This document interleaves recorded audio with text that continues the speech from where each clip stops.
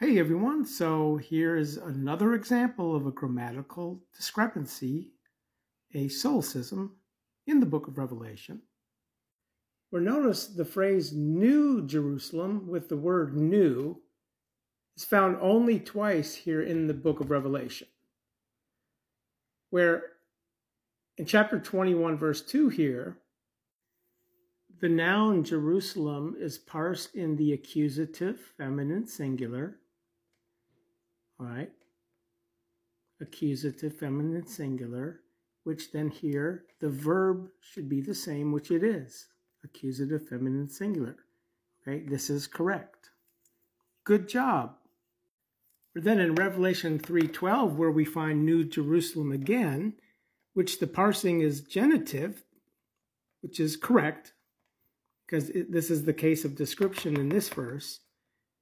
The verb, the same verb descending, is parsed in the nominative here. This is incorrect. The verb should be parsed the same as the noun here.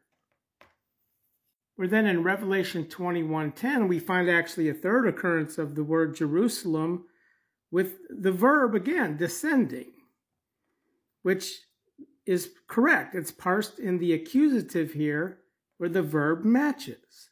So in 2 of 3 occurrences, the writer got it correct.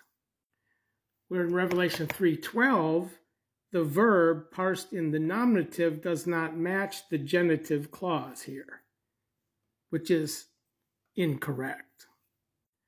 Whereas I've stated in my previous videos, the writer of this spurious epistle was not John the Loved of Jesus Christ. These solecisms do not occur in the epistle of John, 1, 2, 3 John, or any of the other prophets. Only in this epistle do we find this magnitude of grammatical errors. Where I'm using the cover of Fred Harding's book for my thumbnails here, because it looks cool, and secondly, I highly suggest that you get this book and read it, because he actually goes into much more detail concerning 3 Johns in the early church, which we have gotten confused throughout the centuries, showing that John the Loved of Jesus Christ was not the writer of this spurious epistle.